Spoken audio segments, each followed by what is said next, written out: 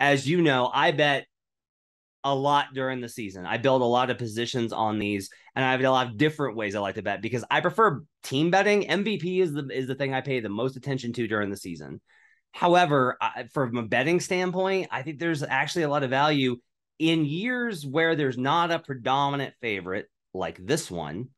I think there's a lot of value, and historically, that kind of has been the case. If we look back, Sports Odds history has all these reviews of recent years, and one thing I did find when we look at the actual title odds is so you've got these years where the Warriors were the favorite and they won, and the Heat with LeBron were the favorite and they won, and you've got when the Lakers were the favorites and they won. But other than that, if it's not a year where you have this one team that's ultra dominant, there is a little bit of separation. Last year's winner was the sixth highest in champion odds ranks preseason.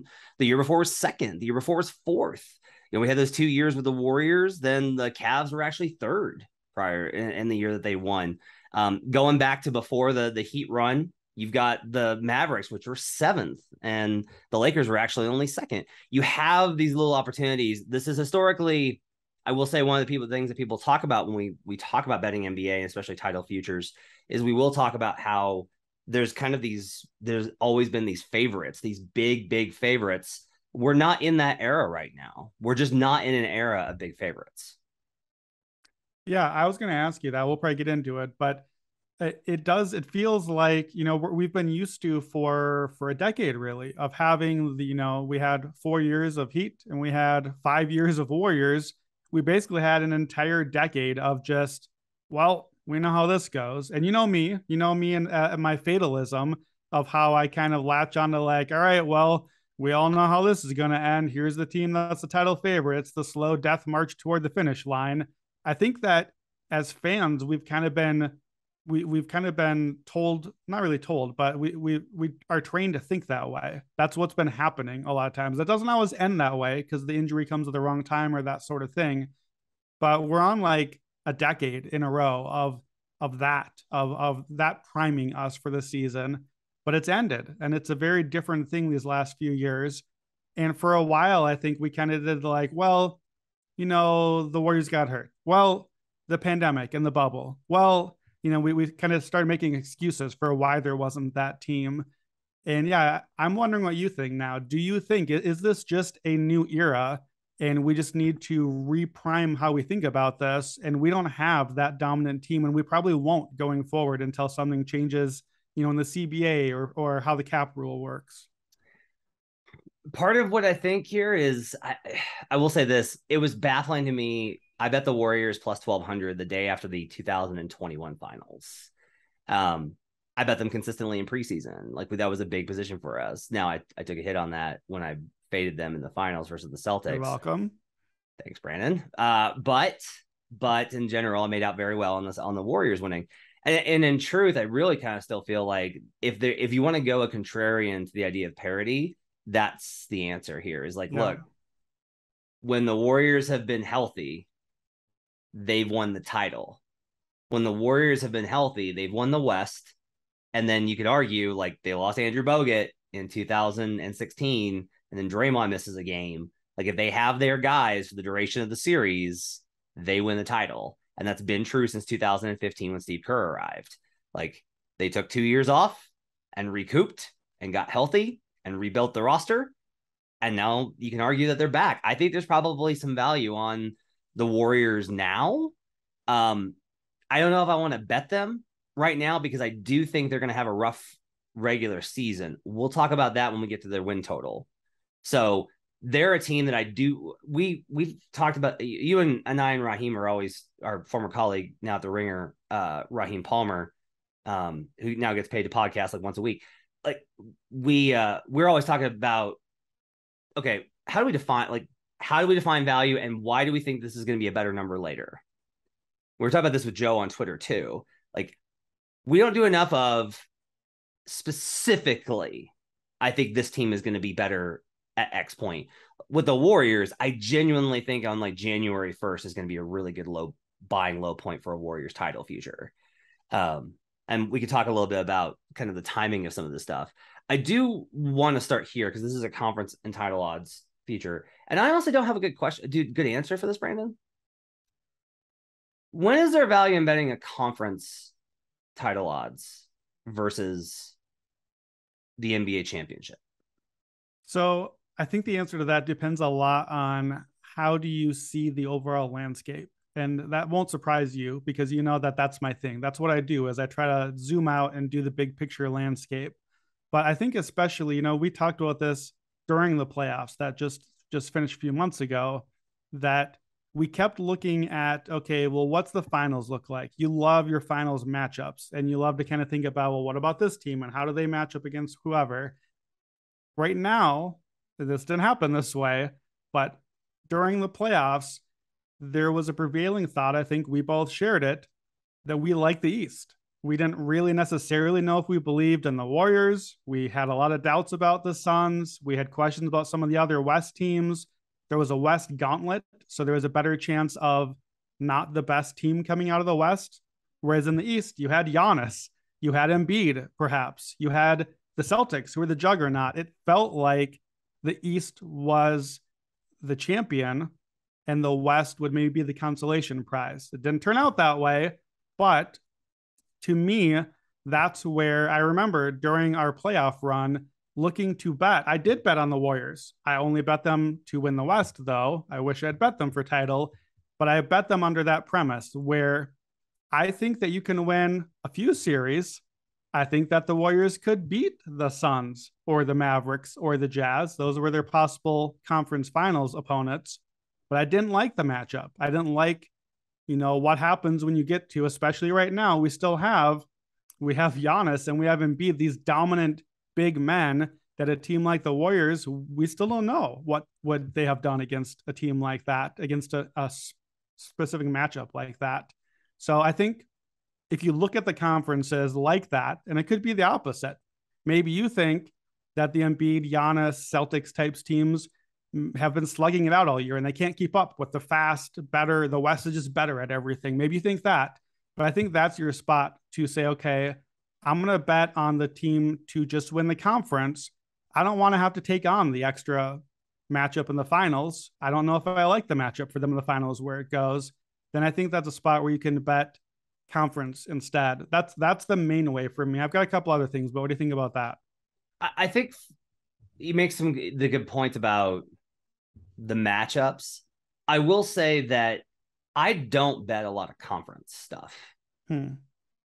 I'll bet conference matchups. I have a bunch of already conference finalists matchups because DraftKings put that out there, and so I went bonkers doing parlays on it because I'm a sicko.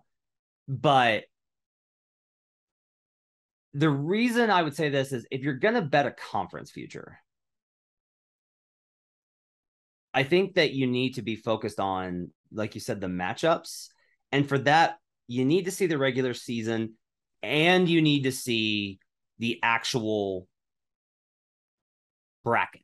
Yes. Like you need to be able to see XYZ. Like you need to be able to see, like, they're going to play this team and this team. They're not going to have to play this team. As an example, right? If the Suns have to face the Clippers this year, based off of what I know right now, let's say they started tomorrow, okay? Then I wouldn't want to bet Suns conference futures. I would just want to bet Suns title futures because it's like, look, if I think they can beat the Clippers, I think they can win the whole thing. The other thing I think you need to do when you're doing conference and title odds is you have to decide up front, are you a hedger or not? Because you're going to have so long between now and even if you bet like January, that's a 6-month wait on that. So you need to decide, like, are you somebody that wants to hedge or do you want to just bet it and forget about it? If you're looking to do that, I think you can bet mid-season and get good value and just go in on the team that you're like, they're just the best, right? Like I bet the Warriors when Draymond got hurt and I didn't think it was going to be a big deal. And I was lucky that it turned out that way. Like I bet the Warriors again. And when Steph got hurt and everyone's like, ooh, and I was like, it's a minor ankle sprain. They're fine. I bet the Warriors again. Timing, I think, is really crucial in these markets. I think even more so than MVP, because those awards can take twists and turns based off of individual performance and injuries rather than these title futures, which are very much built on like, do you have the capacity to get through the gauntlet of the playoffs? And a lot of that's injury, but a lot of it's also like matchup stuff. And we talked throughout the year a lot on buckets about what teams were built for postseason versus regular season. And then Brandon ignores all that and bets on the Jazz. But in general, like we talk a lot about which teams are built for which and which teams we have a lot of confidence in and which teams we don't. And so those are opportunities that I think, again, to kind of look for it. For you, what's an identifier for finding value either in preseason? Let's talk about preseason first. Yeah. Is it just team strength? Is it depth for them to survive injuries? Like, how do you find value on a conference or a title bet at this point in the season? So I want to separate those because, well, let me respond first to what you said, then I'll answer the question. I think what you said kind of mirrors what I said in this way. If you're betting a title future, you are just going all in on that team to be the best, period. They will take on all comers, whoever they get, they'll beat them. That's what you're betting on for a title future.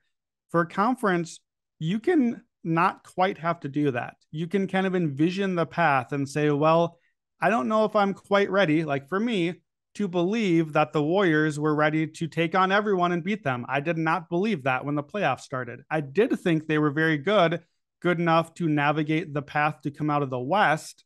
And so that was a spot for it.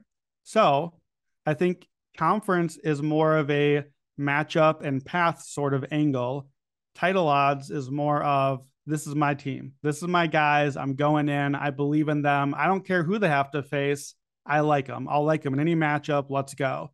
So that said, how I identify who I would bet on for a conference future right now in August, before the season starts in particular, the teams that catch my eye when I'm looking down through the list right now are the teams that I think that I expect to be very good regular season teams. And it's not necessarily, now that's going to be our Jazz again, not this year, not anymore, but a year or 2 years ago right now. That's me saying, you know what, let's bet on the Jazz right now. And that would not have worked out for me if I only played the Jazz. But as I think about conference and title futures, this may surprise you, normally have been more of a grab my team and ride them out, no hedging, no building on it. That's my guys. As I think about conference and title, especially now, so far away, 10 months away from it paying out, if I'm going to play a ticket now, to me, it has to be because I'm building a position. And I don't like to think of it necessarily as hedging. Hedging can have a negative connotation of like, oh, I'm going to sacrifice my value. I'm in a good spot, but I'll just take what I can and get out. I don't think building a position has to be that. And you've helped me learn that you can grab this team, grab that team, get the price while it's low. It's a portfolio. It's a stock market. You're buying when the price is low and being able to grab it later. So I look at a team like a Denver or like in Minnesota. Those are teams that caught my eye as like, I think that you have a chance to be a very, very good regular season team. Why is that valuable? Because I expect you to outperform what your current win total looks like. And more importantly, I expect you to maybe be the 1 seed, the 2 seed. And now you have a much better path when the playoffs start than what the odds are currently implying right now. The odds are currently assuming the Clippers, the Warriors, the Suns, maybe the Lakers are the top seed. If I think Denver is the 1 seed, and that implies now I get home court for all the Western series, and now I get a favorable matchup once, maybe twice, then buying a Denver ticket right now has value, even if I don't necessarily think Denver can finish the job later. The question of building a position, I think, is it just depends on how much you want to bet during the season, right? Like that's gonna be the starting point. It's like if you have a full-time job and you like to listen to this podcast on the side, but you're not gonna, you don't want to be betting whatever, then like consistently you just want to have a bet and ride it, then we'll have those picks for you.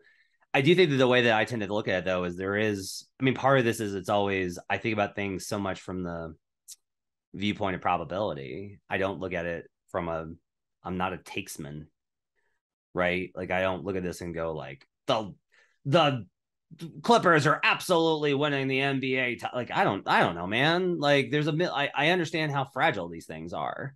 I've seen great teams not win the title. I've seen teams that should have won the title. The 2019 Milwaukee Bucks, Raheem, should have won the title. They didn't. Sometimes Fred VanVleet has a kid and shoots 75% effective field goal percentage for 5 games. Happens. Like, this stuff just happens in the NBA. And that's one of the things I do think is interesting. This question of buying the dip versus making sure that you're not missing an opportunity when one team is asserting itself. This season was actually a really fascinating example of this, where I regret not being more bullish on the Celtics early. Like, I bet enough of the Celtics in the early rounds, and then I bet them when they went down to the Bucks. You and I took opposite tracks on that Bucks-Celtics series. When the Celtics went down, I was like, I'm buying Celtics now. They don't have Chris Middleton. They're still in the series, yada, yada. I had, standing bets of Celtics Warriors from the first round. And I'll talk a little bit more about why I like this parlay so much later. But like, those are the things that help me. If you look back, though, like if we go back and we look at where these bets were mid-season and what the value was, like, I was really stunned when I went back and looked at some of these numbers that were on the board as I was prepping for this podcast.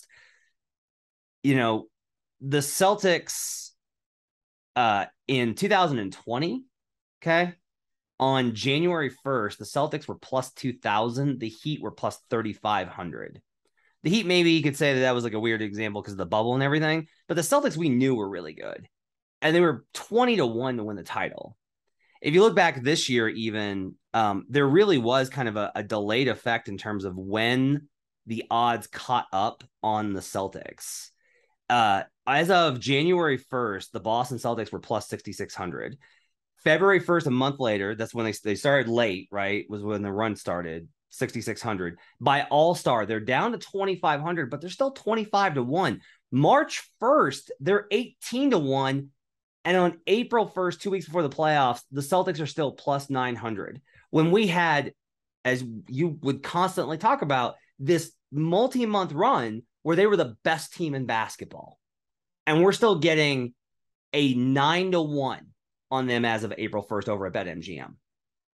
Right? Yeah, well, and I think part of that is that as good as they had been, it's part that, well, is it real? Will it last? Like, you said as much as anyone on the podcast, like, I don't want to buy it at their high point. I feel like it's going to cool off. So that is part of it. And I think the books have to kind of price that in.